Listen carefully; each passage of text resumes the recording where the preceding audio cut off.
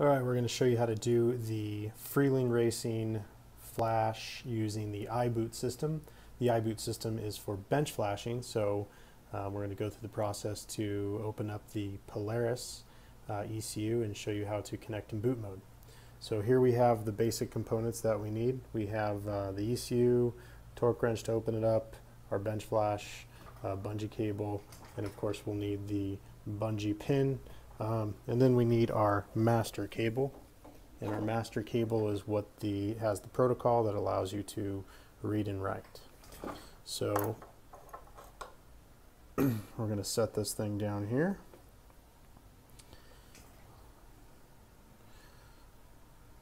So the first part is we need to open the ECU. So we get our tools out.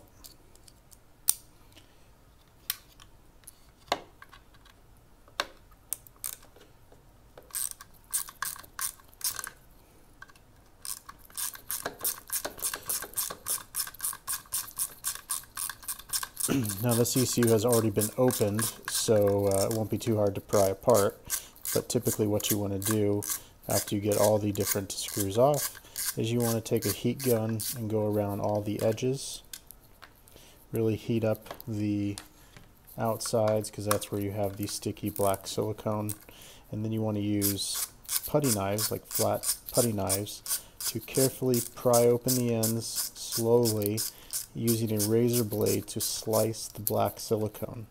You want to make sure you don't slip or you don't go in too far, because you can damage the circuit board, and usually once you damage a board, you break off a diode, a capacitor, or scratch a lead, that ECU is done.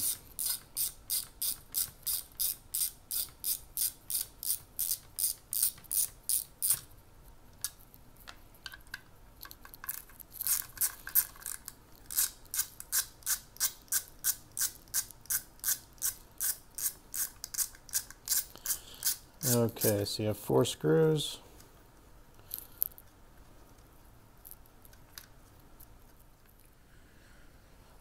Okay, now with the screws out, it's time to open the ECU.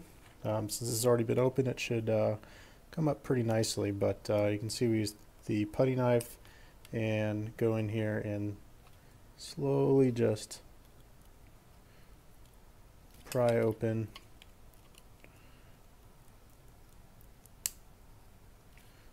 the ECU.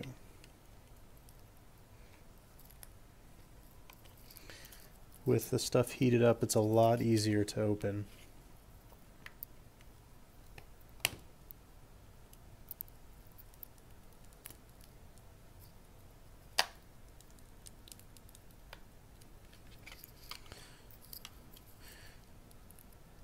Sometimes you can use a razor blade and cut the silicone.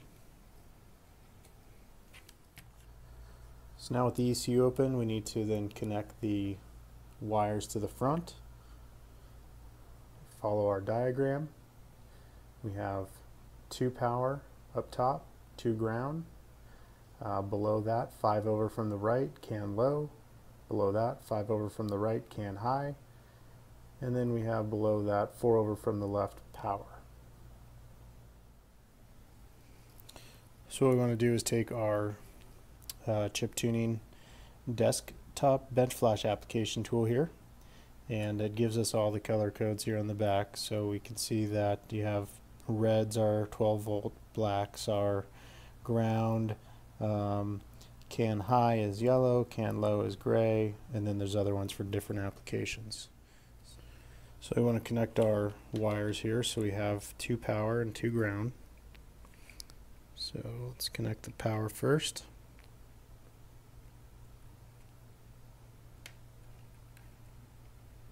And for the top one, since they are a little bit fatter, you'll go ahead and use the red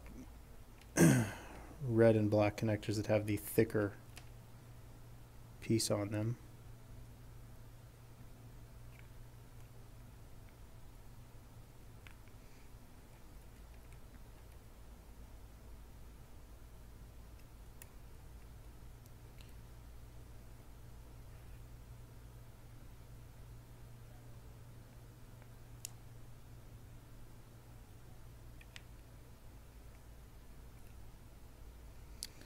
And now we need to connect the can high and can low.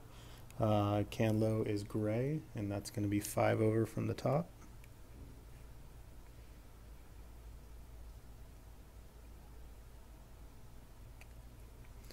And we have yellow as can high, and that will go on the bottom. 5 over from the right below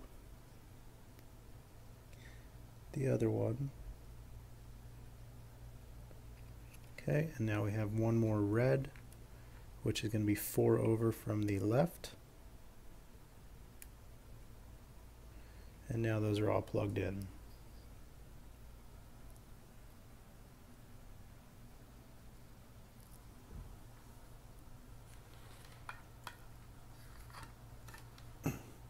So our next step is we want to connect the master to our OBD2.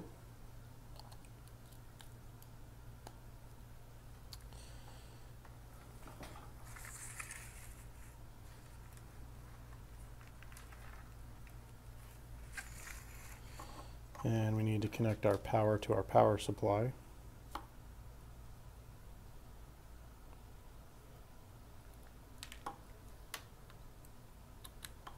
You want to have a good 12-volt power supply that you can control. So we'll go ahead and connect the red.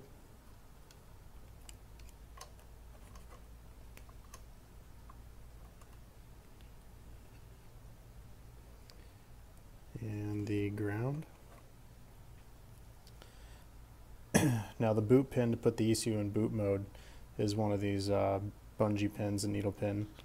You can pretty much use any type of wire or pin, but these work great to just push right on the position. Now we need to connect the boot pin, and the boot pin needs to be grounded out, so we connect it to an alligator clip here and the bungee pin. So we're going to connect this to ground.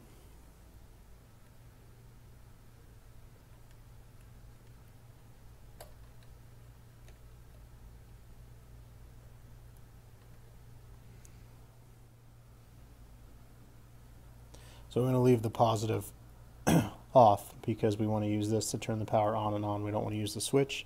It could put too much volts in there. So we do have everything connected here. So what we want to do is turn the power on. We want to locate our boot pin as per the diagram,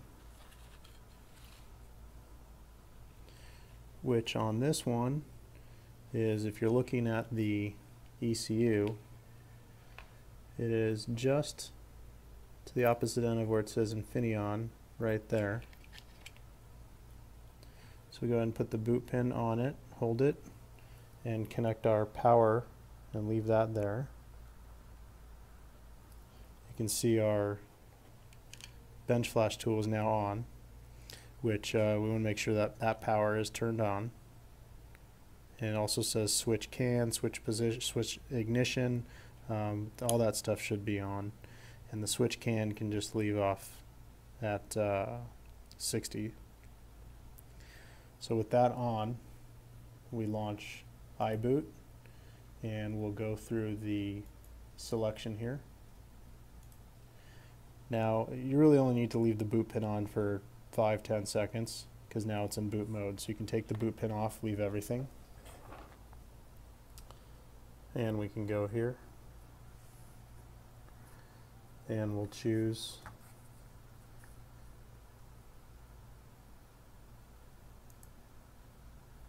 TC1762 from configuration list.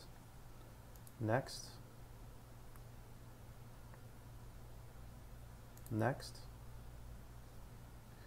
And we have our communication. So we want to choose read memory. We can read both or independently, so we choose processor and hit OK. So we'll go ahead and save the file. We'll just call this test. And we'll hit save.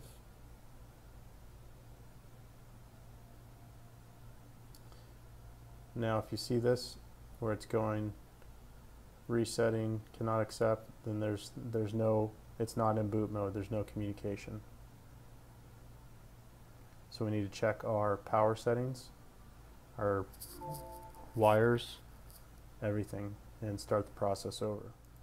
All right, recheck of the wires, and we had one of our CAN wires on incorrectly. So we want to go back to putting this in boot mode.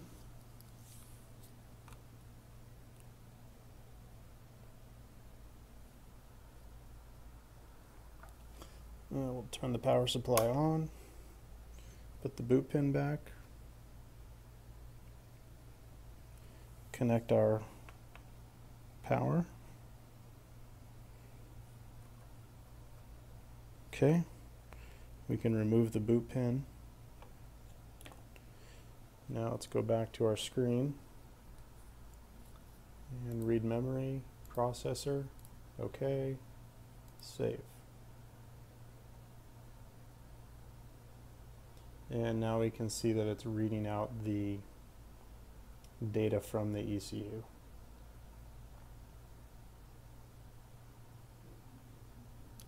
Now this is the full 1504 kilobytes, full file.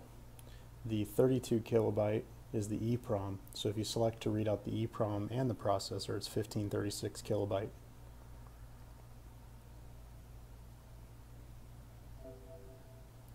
And now the file's done. So you can then open this up in your editor, make your changes, and once done you can flash through the iFlash. If you want to flash right back through to the ECU, if you have a file ready, you don't need to put it in boot mode again because it's still in there unless it's been quite a while and you've turned off your power supply. So you can click Program, choose your processor, hit OK, and select your file, whether stock or tuned, and you can program that file back.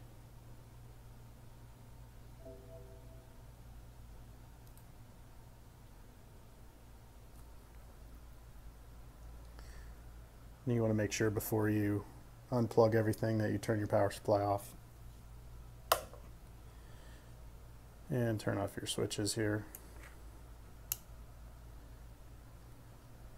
And that's pretty much it. That's how to do the bench flash with the Polaris ME17.9.74 ECU.